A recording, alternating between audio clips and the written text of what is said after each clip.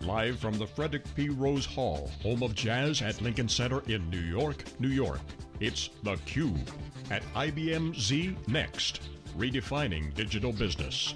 Brought to you by headline sponsor, IBM.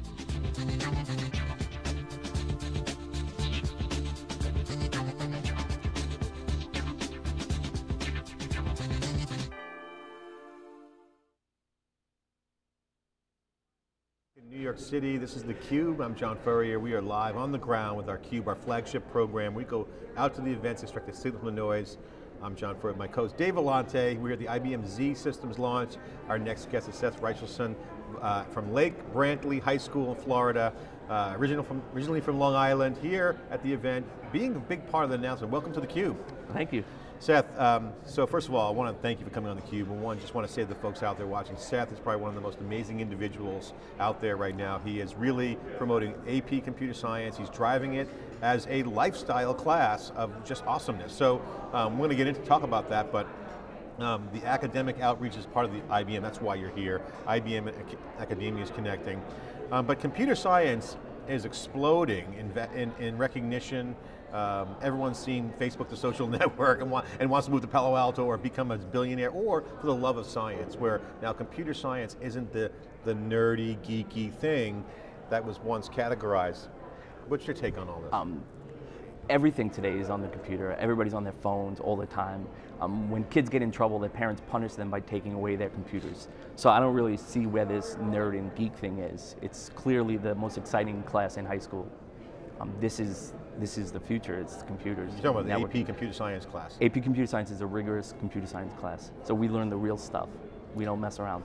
So what are you teaching? We're teaching Java and object-oriented programming. So what kind of student is even qualified to take an AP class? What do I have to have as a foundation? Well, you have to be able to divide by 3 and get the remainder. That's the only math skills you need. So it's a no prerequisite class.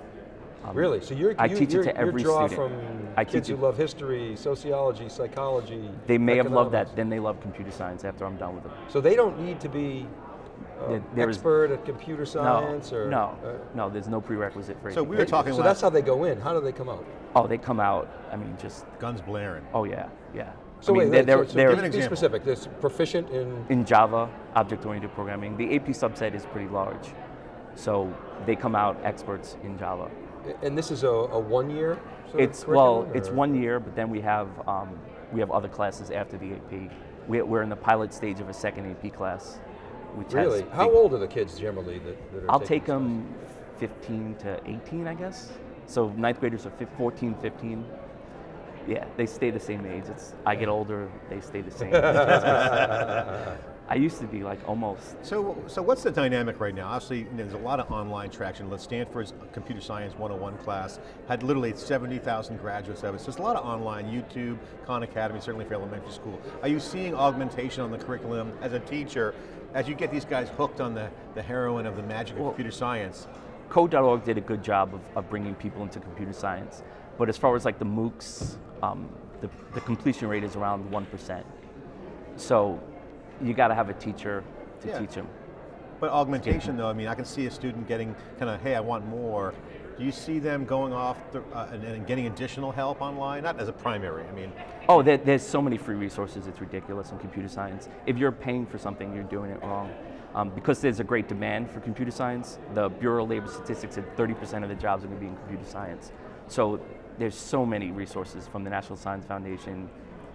So I'm smiling because I was a computer science graduate in the 80s, back in the Berkeley days. The Unix was trademarked by AT&T, and BSD came out, and that was the beginning of the systems revolution. That was essentially the beginning of client server, in my opinion.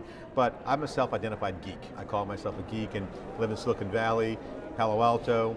Geek is a good term. I mean, it's called, hey, I'm an alpha geek or geek. Seth doesn't agree with that. So we were debating last night at dinner. I won.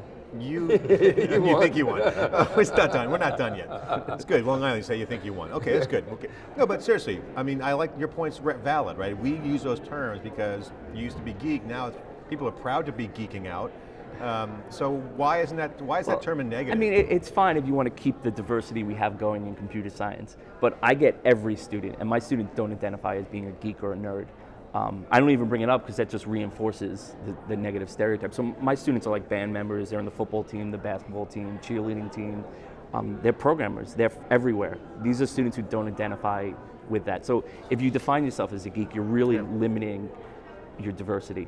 All right, so we're old school geeks, but let's go now. So you're saying geek has a negative stigma attached to it? He's saying okay. he's saying it reinforces. It reinforces the stereotype. So you're competing for talent, right, with other teachers. Yes. Is that fair? So do other teachers take that same attitude? If I'm an AP math, do I say the same thing? Hey, I want kids from all walks of life. Can, but I can't take a kid, a freshman, and say, okay, let's go to Calc 3. And lay it on you, because they're not going to be able to keep up. But math is a set thing, so right. You're building. You build it. My legitimacy is based on, my cult of personality and the excitement that computer science brings. But you're saying you can throw kids right into the Java fire, and they can be productive. Why is that? And he's not throwing them. They're coming in. He's attracting. Yeah, but they're coming in. And they no prereqs. No prerequisites. No prereqs. That's what I mean. Throw them into So the Java fire. isn't the perfect starting language, obviously. But it's the AP test. So there's realities. Right. If you teach the AP test, you have to teach the language of the AP test, and which is Java. So perfect world, would I like to start in Python? Probably. But I don't live in that world.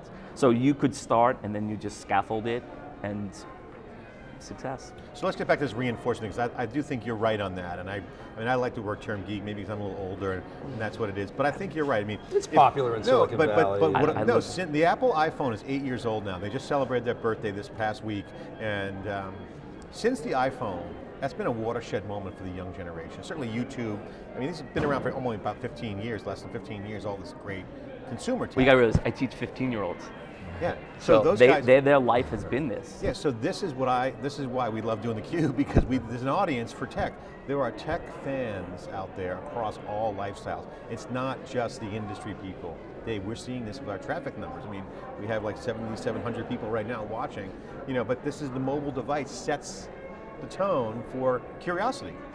So do you agree, and what are some other drivers? How do you make sense of it? I mean, we want more football players, we want the cheerleaders, we want the band members, we want everybody, right?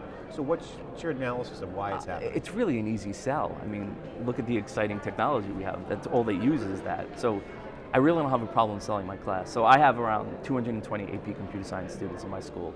That was up from 0 before I got there. So we're not a magnet school. There's no reason why it should be this way. It's just, I just get excited, and there's so many resources. I mean, IBM's contest is great for us. We have access to a mainframe, which is okay, so there must be some secret handshake, social network of teachers. How do you get more Seths out there? Seth, so what are you finding yourself on your side of the camp? What's happening with you and your peers? Well, I had to change. I had to change what I was doing. So before, I would have a class of 20 with maybe a girl. And then I was like, okay, I have to change everything that I'm doing. I'm going to focus, instead of just the traditional problems, I'm going to focus on pixels. So I could do media computation. How I sell the class is different. I sell the class on not just we're going to code something, we're going to code something that's going to change the world. So I changed how I teach it, and then I got the reaction I got, and I just built from there. Then I have word of mouth, and then every year. So this year I'm teaching, while my percentage of girls is not that high, I'm around 30%, but that's still 64 girls. Yeah. Because good teaching also increases the guys. From 1 girl to 30%, I mean that's... 1 girl to 64 girls.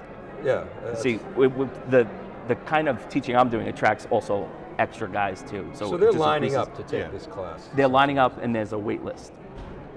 So I'm at 38 a class. In Palo Alto High School, they just for the first time in their history made cuts to the robotics club, which they've never done in the history of the robotics club. You're Palo Alto, I'm Orlando. In Orlando, I know, this is the whole point. How do other schools replicate what you're doing? There's organizations that train teachers how to teach it differently. NC-WIT, NCWIT, they give workshops on how to train. So you have to change. If you do the same thing over and over again and expect different results, that's just crazy talk. Yeah. So you got to change how you're teaching. You got to change how you're actually referring to yourself. I mean, I think you guys... We call tech athletes. We say tech athletes. You two guys are pretty cool as far as I'm concerned. I mean, you're on theCUBE, and you're calling yourself an alpha geek, which I don't know, makes it No, I am not an alpha geek. I don't even know what that means. No, alpha geek is Zuckerberg's an alpha geek, right? I mean, I think Zuckerberg's, the guy has a movie.